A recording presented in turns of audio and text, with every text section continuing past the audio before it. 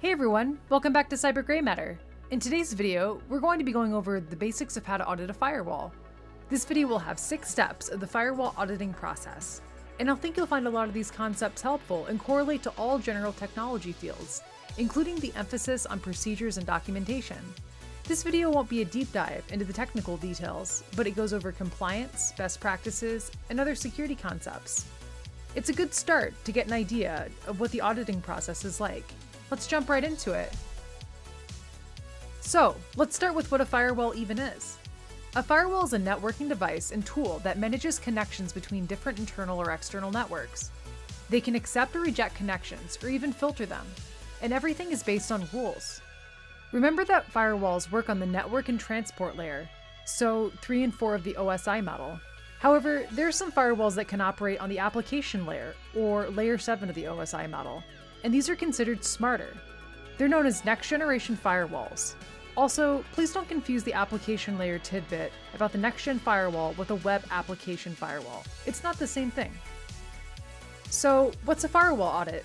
A firewall audit is a process of investigating the existing aspects of a firewall, and this can include access and connections, along with the identification of vulnerabilities and reports on any changes. So why are audits important?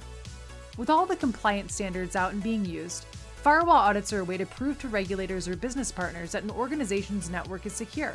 Some of these standards include things such as the Payment Card Industry Data Security Standards, or PCI DSS, the General Data Protection Regulation, GDPR, Sarbanes-Oxley, or SOX, the Health Insurance Portability and Accountability Act, HIPAA, or the California Consumer Privacy Act, or CCPA.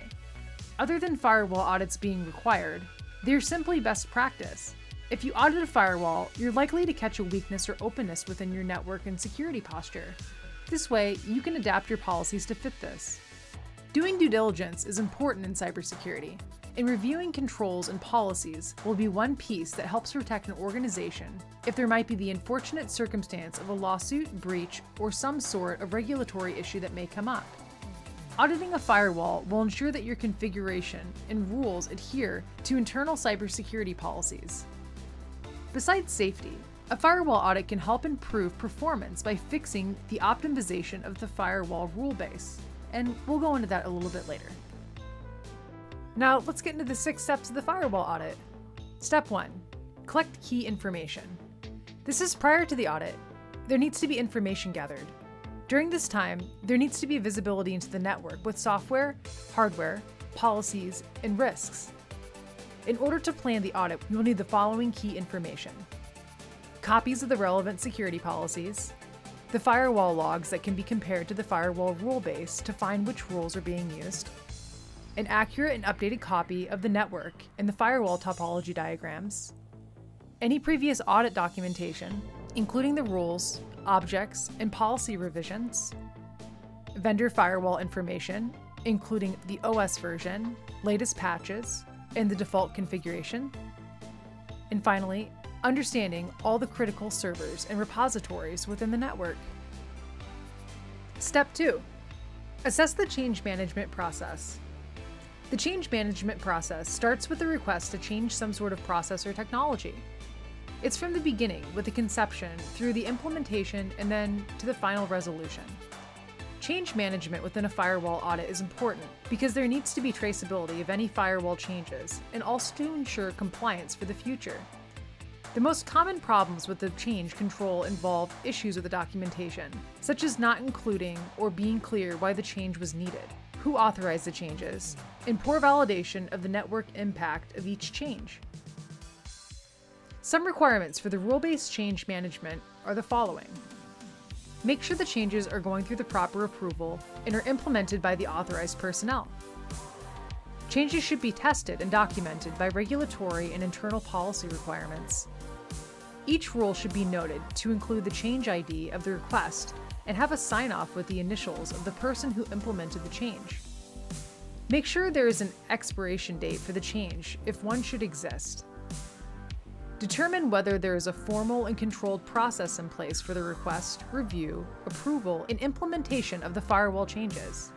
And this process should include business purpose for the change request, duration from the new modification rule, assessment of the potential risk associated with the new or modified rule, formal approvals from new and modified rules, assignment to the proper administration for implementation, verification that the change has been tested and implemented correctly. Authorization must be granted to make these changes, and any unauthorized changes should be flagged for future investigation. It should be determined whether the real-time monitoring of changes to the firewall are enabled. Authorized requesters, admins, and stakeholders should be given rule change notifications. Step 3. Audit the OS and physical security. Firewall audits don't just involve the rule-based policies, but the actual firewall itself. It's important to ensure that the firewall has both physical and software security feature verification. This involves the hardware and OS software of the firewall. It's important that there's a physical security protecting the firewall and management servers with controlled access. This ensures that only authorized personnel are permitted to access the firewall server rooms. Vendor operating system patches and updates are extremely important, and it should be verified that these are here. The operating system should also be audited to ensure that it passes common hardening checklists. The device administration procedures should also be reviewed. Step 4. Declutter and improve the rule base. In order to ensure that the firewall performs at peak performance, the rule base should be decluttered and optimized. This also makes the auditing process easier and will remove the unnecessary overhead.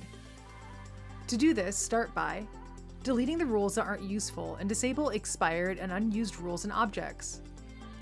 Delete the unused connections, and this includes source, destination, and service routes that aren't in use. Find the similar rules and consolidate them into one rule. Identify and fix any issues that are over-permissive and analyze the actual policy against firewall logs. Analyze VPN parameters in order to uncover users and groups that are unused, unattached, expired, or those that are about to expire. Enforce object naming conventions. Finally, keep a record of rules, objects, and policy revisions for future reference. Step 5. Perform a risk assessment and fix issues. A thorough and comprehensive risk assessment will help identify any risky rules that ensure the rules are compliant with internal policies and relevant standards and regulations. This is done by prioritizing the rules by severity and based on industry standards and best practices. This is based upon company needs and risk acceptance of an organization. Things to look for. Check to see if there are any rules or go against and violate your corporate security policy. Do any of the firewall rules use any in the source, destination, service protocol, application, or use fields with a permissive action? Do any of the rules allow risky services for your DMZ to the internal network? What about any rules that allow risky services from the internet coming inbound to sensitive servers, networks, devices, and databases? It's also good to analyze firewall rules and configurations and check to see if there are any complying with regulatory standards, such as PCI DSS, SOX, ISO, and other policies that are relevant to the organization. These might be policies for hardware, software configurations, and other devices. There should be an action plan for remediation of these risks and compliance exceptions that are identified in the risk analysis. It should be verified that the remediation efforts have taken place and any rule changes have been completed correctly. And as always, these changes should be tracked and documented. Finally, step 6, conduct ongoing audits. Now that the initial audit is done, we need to continue auditing to ensure that this is ongoing. Ensure that there is a process that is established and continuous for future firewall audits. In order to avoid error in manual tasks, these can be automated with analysis and reporting. All procedures need to be documented, and this is in order to create a complete audit trail for all firewall management activities. Ensure that there is a robust firewall change workflow in place to maintain compliance over time. And finally, ensure that there is an alerting system in place for significant events and activities. This includes changes to certain rules, or if a new high-severity risk is identified in the policy. Thanks for watching. I hope you've had fun learning about firewall auditing. Please leave a like and any questions down in the comment section below. Thanks!